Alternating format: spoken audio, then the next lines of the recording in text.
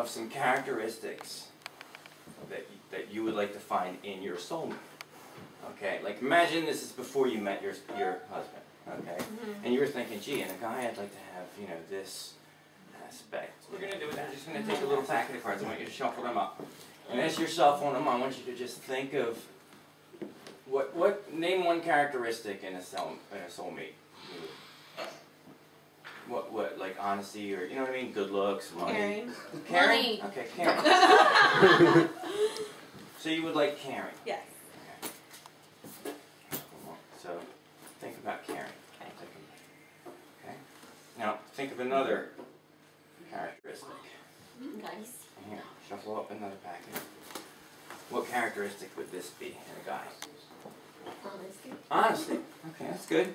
Yeah. So honesty and caring, we have to. Okay. What we're doing is we're just shuffling the whole deck a little bit at a time. All right. Now think of another characteristic. What other? While you're shuffling, what? So we have honesty. We have caring. Affectionate. Affectionate. Okay. Notice that looks and money were nowhere in there. That's cool. No, honesty, caring. You know, that's very deep. My heritage is gypsy, believe it or not, and they do a lot of fortune telling with cards, and they would figure out, you know, how people would be compatible by basically while you were thinking about all this stuff, you were mixing up the deck constantly. There was nothing, just all kinds of shuffling going on, and we're going to cut it. Okay. Now what I want you to do is I want you to start dealing cards out while you're thinking of those aspects again. Just the top. All right, one over. Flip them over? Yeah. Okay. So what you're going to do is you're going to do a certain number of digits. The number of digits in a phone number, say. Okay. So go ahead. So.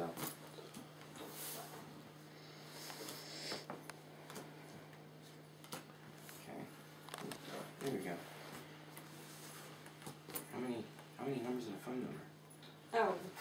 There we go. Back up. You were thinking about all these things. You were pretending that you were single, which you're not. and you just started dealing cards. Okay? Now, I don't know. Anybody recently get a cell phone? Like a upgrade on your plan? How are you? Oh, you did? Yeah. You know, it's amazing that they ran out of area codes. Like in Philadelphia, it's no longer a 215. If you go to get a cell phone in Philadelphia, they're going to give you a 484 as your area code. Same thing in California. I got a friend in New York. He got one. So 484 seems to be the universal number. Okay, pick up your cell phone. What we're going to do is we're going to call your soulmate. Okay. So, yeah, dial. Right, get the dial. Go 1. Oh, she's going to unlock it. Yeah. I didn't see your code. Okay, so you have to dial 1 for every area code, right? Right. All right, so dial 1. Okay. All right. Now dial 484. Because that's the universal. So somewhere in America right now, you're going to call somebody. And that would be, if you were single, your soulmate. Okay? We're going to surprise the hell out of somebody in Michigan, you know? Alright, so you arrived at these cards completely randomly. How many times did we shuffle this deck? A gazillion, right? Yeah. Okay. So, you got the 1, you got the 484. Yeah. Okay, now, I just had to deal out, how many? 1, 2, 3, 4, 6, 7. 7 cards. That is the number in the phone number without the area code, right? Yeah. So if I dial 7, since we're in America and we're not reading this in Chinese like my niece would, we're going this way. So 7, and that next one, and then this one, and then this one, and an ace is an 11. Oh, 1. Or a 1. Alright, so dial 1 for the ace. And then 7, 2. Alright? And then hit call. Put on speaker. Yeah. And it's 11 o'clock at night.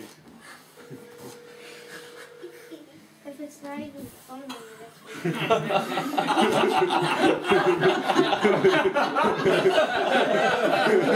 So are you.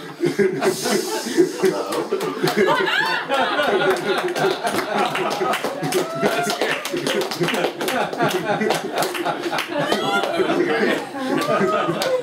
And if she was single, I'd have her number right now.